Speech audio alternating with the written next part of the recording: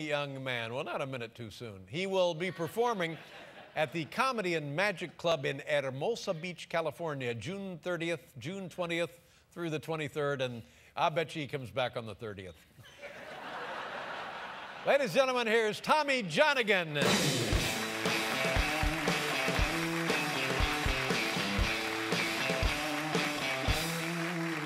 Thank you. Thank you. Thank you. I live with my girlfriend now. That's what I do. I live with my girlfriend. I love it. I didn't know that when you move in with someone, you start having to eat and go to bed at the same time they do, like two cellmates who got processed together, though. Seems weird. She should have just handed me a toothbrush and a schedule the day we moved in. I didn't know that happens. I have to eat when she eats. That's against nature. She calls me at noon. What were you going to do for dinner tonight? Eat when I'm hungry. That's how I stay alive. I don't have to go to bed when she goes to bed. I'm not trying to be... I don't have to go to bed. She doesn't make me go to, you know what I mean? I can stay up. I'm a man. I've stayed up. She's like, I'm going to bed. Well, I'm staying up. And then I walk around my house like a cat burglar for 2 hours. I watched TV with the volume on 3 the other night. Felt like Law & Order was keeping a secret from me. She eats very healthy. That's good. And I thought when I moved in with her that I was going to start eating healthy. But what actually happened is I eat healthy when she's around and when she's not around. I'm a weird closeted shame eater. I ate ice cream in my car in the garage the other day. And then threw the container in a dumpster like a bloody glove.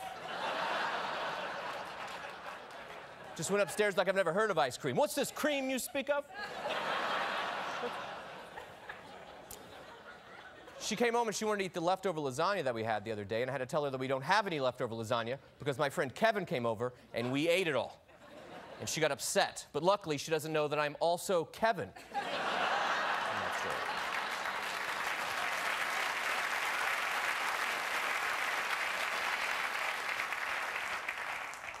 She introduced me to red wine. I'd never had red wine until we started dating. She introduced me to red wine. And red wine introduced me to crying for no reason. So that's just a thing I do now. I don't know how many times a man can cry in front of a woman before she just leaves, but it's more than 8. 8's cool.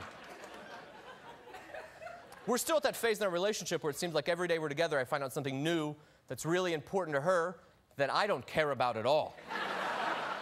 She called and said she couldn't sleep because the rug in our living room doesn't look right. And she stayed awake thinking about the rug and where we're going to get a new rug and what we're going to do with the old rug when we get the new rug. And I was thinking she's going to stop talking in a second. And I don't know what I'm supposed to do when that happens.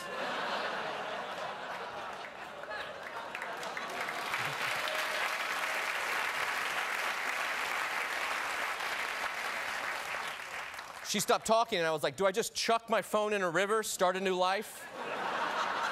How do I relate to this woman? I've never lost sleep over a rug, and I've slept on a rug before. That's when you should toss and turn when you're using it as a blanket and a mattress.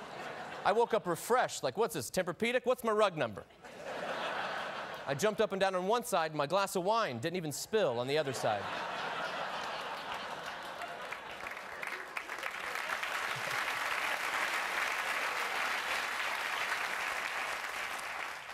We're in love. I know we're in love. We say I love you, and we wrote it on the board in our kitchen one time, so it's contractually obligated now. I know I love her, but I don't know what love feels like. I don't know the feeling of love, how it feels, you know what I mean? I know what hungry feels like. Every time I'm hungry, very confident that I'm hungry. I've never been hungry and been like, maybe I should wait 3 months before I say that I'm hungry. What if I'm hungry, but I'm not hungry?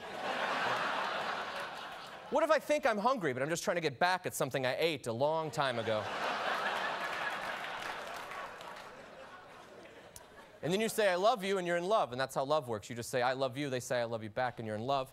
And that's not enough. That's not enough explanation. It should be more words. It should be something like, I, the person standing in front of you right now, love the person that you are right now. If you change even a little, I may not like you at all. But this is love. Thank you guys very much. I appreciate it.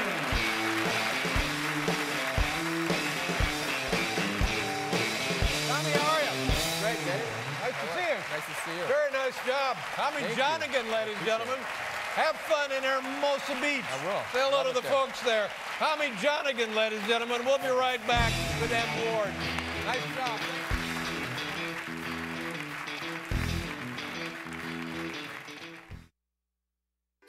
What if we told you